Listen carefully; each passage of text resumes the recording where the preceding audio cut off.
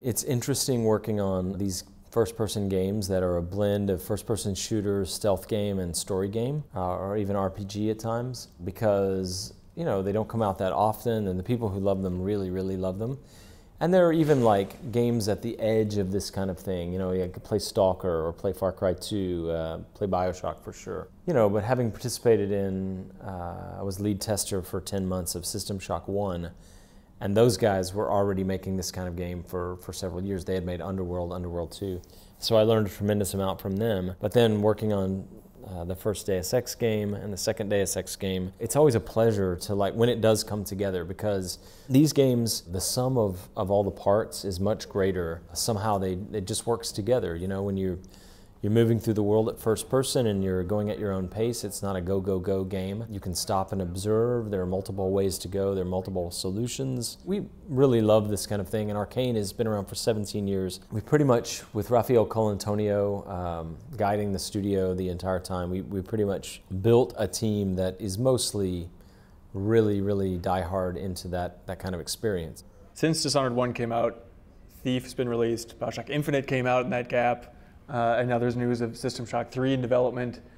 Do you see the genre that you love specifically gaining traction again and kind of gaining momentum? What's funny is I think that the same way a long time ago, nerd culture was this little niche thing, and then it just got absorbed into everything. The Lord of the Rings movies or the Avengers films, you might love them, you might find them boring, whatever, but they're like huge mainstream things, right? They're part of mainstream culture. And at a certain point, if you knew who Jarvis was, you were a nerd.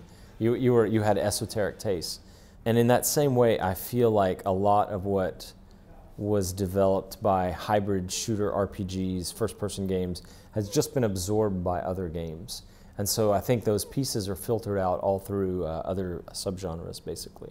It's interesting to me specifically, just honing in on one detail in Dishonored 2, adding voices to the main characters. Do you think that just the industry has changed so much since Dishonored 1 that it would be more jarring to not have voiced characters? Yeah, I think you could go either way in a first-person game with a voice or without a voice. There's always been an argument to be made there. We did find with Dishonored 1 that people wanted to know more about Corvo's emotional reaction to what was happening around him. And so, if used correctly, I think it's a strength. It's just another tool. You could get away without it, for sure. But in our case, for Emily and Corvo, I have to say, it's comforting. We do this thing in Dishonored 2 where we have objects scattered out through the world that if you approach them, we try to put them in a place where there's not a lot of action. If you approach them, you can click on them for the character to comment. Like a pickaxe from the mines is laying on the floor of a ruined building. And they have different lines based on whether they're Corvo or Emily, and they have different lines based on 3 different levels of chaos based on how you've played. And so their mood, their temperament, who they are, is expressed through these objects across the world, in addition to other one-liners and things like that. So the voice is a tool that you can use in lots of different ways. We had things before like you find a note, or you see an event in the distance, or you see a building, and you can update your goals by saying, dun dun, you found the house of so-and-so. But now you can do that, and you can have Emily say, who would build a place like this? And it's just like a little color commentary. It's her reaction, and maybe it's a little different than your reaction. That's the risk. But at the same time, you get a sense of who she is and how she's reacting. And if you're the player that's really struggling to understand what's going on, because let's be honest, our game is like drinking from a fire hose sometimes. It helps sometimes, oh, there's a building there that I'm supposed to notice. Oh, someone built it and it's weird, and that's where my target lives. Sometimes those things are just helpers in addition to everything else. I mean, you talk about having options in the menu. Would you ever consider having an option to turn that off for the people that are really turned off by voiced characters? Initially, we considered having the option to turn it off, but we ended up using it for so many little gameplay cues that I think we dropped that idea. So yeah, the voice is there. How much, when you're designing Dishonored 2, can you force players to concentrate and pay attention? How much do you worry about players' attention spans? Yeah, Dishonored in general is interesting in that respect. Watching Raph playtest, Rafael Colantonio is our studio founder and co-creative director. Watching him playtest is such an interesting experience because there are times that he's the deepest, most introspective player, and then there are times when he's the most impatient, get me to the point kind of player.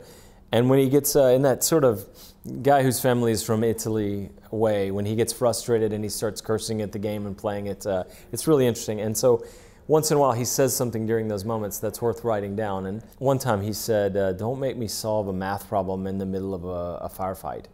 And it's absolutely true. There was a puzzle or something, and he was trying to figure out the puzzle, and guards were attacking him at the same time. And it just like turns your brain off to have to deal with action, to have to deal with a ball coming at you or a sword or whatever. We've learned a lot about how to not overwhelm the player.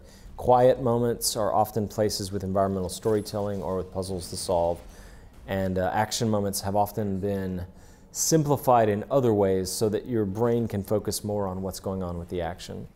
Is it just paranoia to think like, oh, gamers these days, they're too busy playing Clash Royale, they can't focus and concentrate on an immersive game like Dishonored 2? I've never been afraid of that. I think that we still haven't maxed out the audience for games. I was on a train in France not long ago, the metro, and I looked around and there were 4 people playing some variation of Bejeweled. Like an old woman, a little kid, like, you know, a dude who looked like he was visiting from another country, you know, like, it was amazing. So I don't think we've maxed out the number of people who play games. And I hope more people gravitate toward games like ours, where you do have to think, you have to absorb the narrative, you have to understand the mechanics.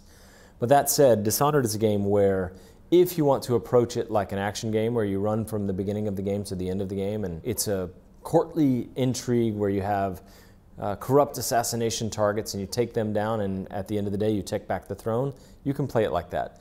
On the other hand, if you want to creep through the game and think about combining the mechanics in interesting ways and observing the world and absorbing all the lore of the Empire of the Isles, you can do that as well. If you want to play the game 5 times, you can play as Corvo, as Emily, you can play violently or stealthfully. It really does lend itself to various levels of depth, I guess I'm saying. The same way some movies do. You know, you can go and watch the car chases and things like that, or you can get into the subtext of what's going on with the characters and the history of cinema, who's done a movie like this in the past, and how does this movie play off of that movie. I think there are different ways you can approach it. So just in general then, what do you think Dishonored 2's release, what impact do you hope that it has in the industry? That's an interesting question. I think more than anything, I mean, there are many ways I can answer this question. For my teammates, I hope the game does well, because I know from personal experience, having it happen a couple of times now, when your game does really well, like a Deus Ex or a Dishonored, it changes your life in a way. Because for the rest of your life, you can look back and know, you know, hey, we did this thing really well and people liked it. That's very powerful emotionally and personally.